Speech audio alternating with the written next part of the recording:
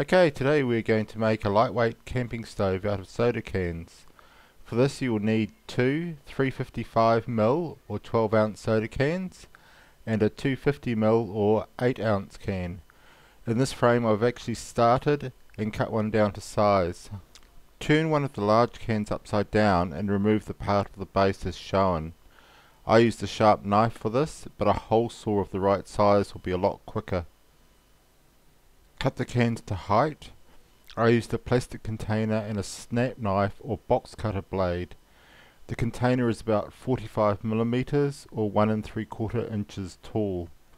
Watch your fingers. I just pressed the can up to the knife and turned it round and round and round. Once the score mark is deep enough, if you flex the can it will break along this mark. Once you are in, if you press on the can, it will continue to break along the score mark.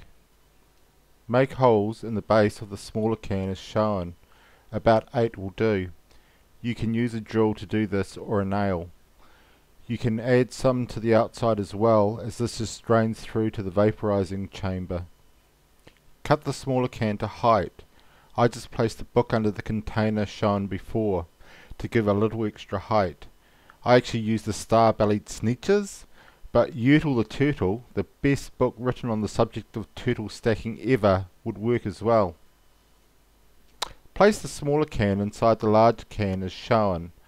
In this frame the smaller can was a little tall, so I made it shorter by trimming it with some scissors. Use the two larger cans as a guide. Basically, the one with the hole cut in the base is going to fit inside the other and get pushed down to about where the printing stops. Press the can with the hole cut in the base into the other larger can. This can be a little tricky, and maybe some water or something to act as a lubricant would be useful. Try to keep the smaller cans central during this operation. Your stove will now look like this, given a little bit of luck. You can see that it's beginning to take shape. Next I drilled 12 holes equally spaced around the circumference of the can.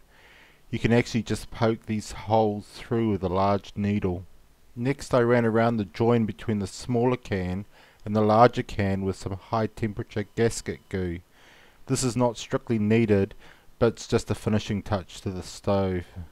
Now the stove is ready to light.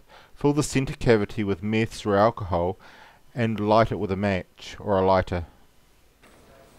After lighting the stove will take a couple of minutes to heat up, and then it will start to operate correctly.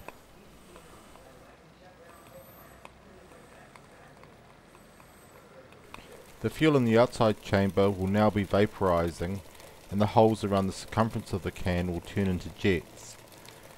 So that is the stove complete. Let me know how your project gets on. Thanks for watching, and don't forget to thumbs up or down, comment, and better still subscribe. Talk to you next time.